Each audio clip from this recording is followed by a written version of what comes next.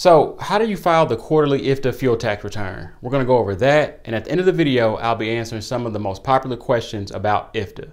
But before we go over how to complete the return, let's briefly talk about what IFTA is. So what is IFTA? Well, IFTA stands for International Fuel Tax Agreement, and it's a fuel tax agreement between the states, all the states, well, except Alaska, Hawaii, and DC, and it covers areas in Canada too. That's why it's called international.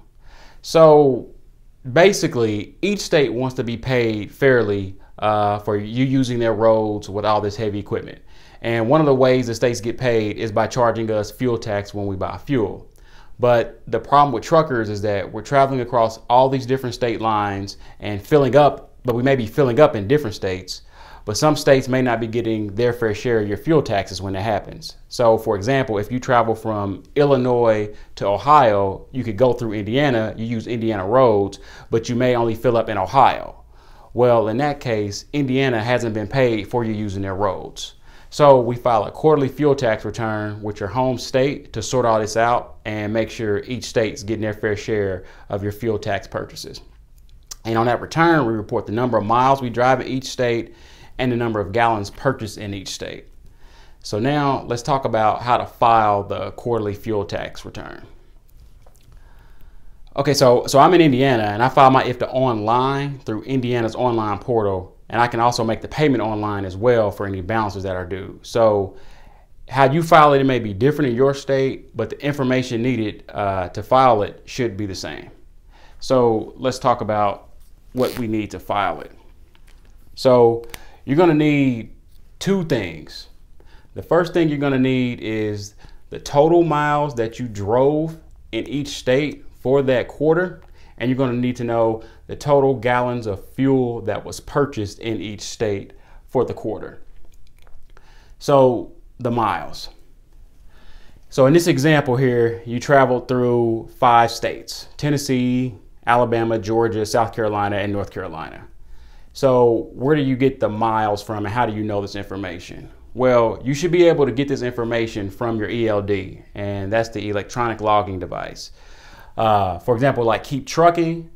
If you're using KeepTruckin, there's a report in there that will give you the miles by state, and you can use that miles by state report to figure out how many miles you traveled in each state for the quarter.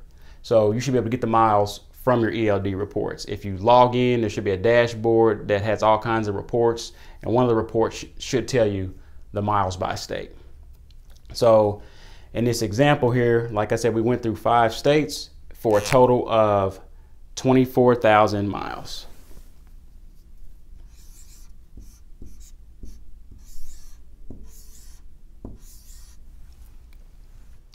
So after the miles, you need to know the gallons of fuel that you purchased for the quarter for each state.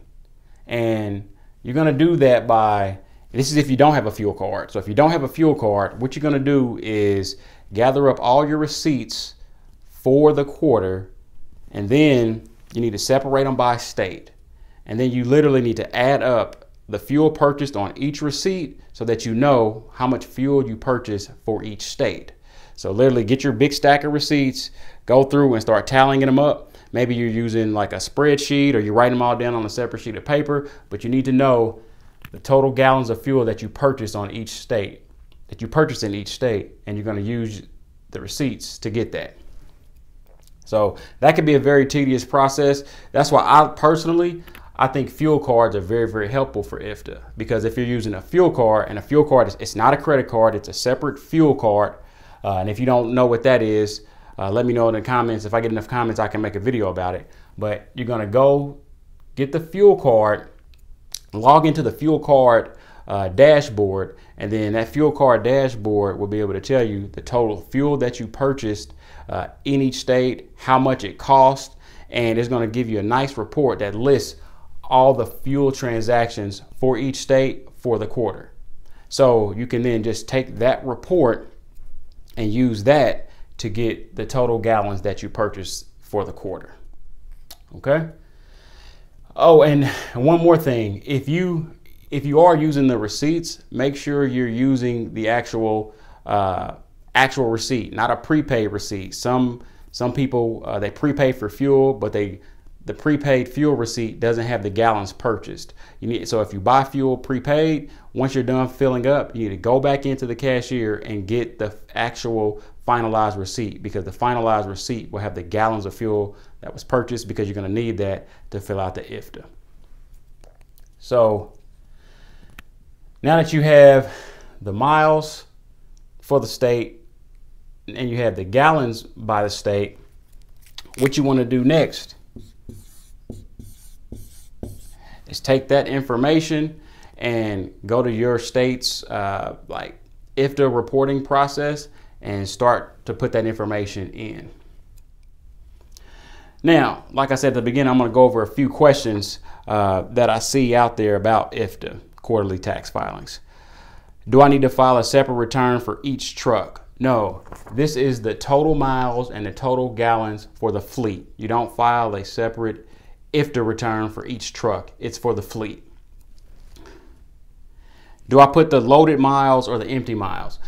So this is the total miles traveled through each state. It doesn't matter if it's loaded or deadhead, empty. It's the total miles that you traveled through each state. The gallons. Is it the gallons used? No, this is the gallons purchased, not the gallons used. Do I list the state if there's no fuel? Yes. All that means is that we drove through South Carolina and we never filled up. What are the deadlines? So it's quarterly, right? So that's 4 tax returns you're going to have to file throughout the year. And it's due at the end of the following month of the quarter. So Q1 is due at the end of April, Q2 is due at the end of July, Q3 is due at the end of October, and Q4 is due at the end of January. So just wanted to put a quick video together about the quarterly IFTA fuel tax returns. Hope that was helpful to you. Thanks for watching the video. Give it a thumbs up if you haven't already, and I'll see you in the next video.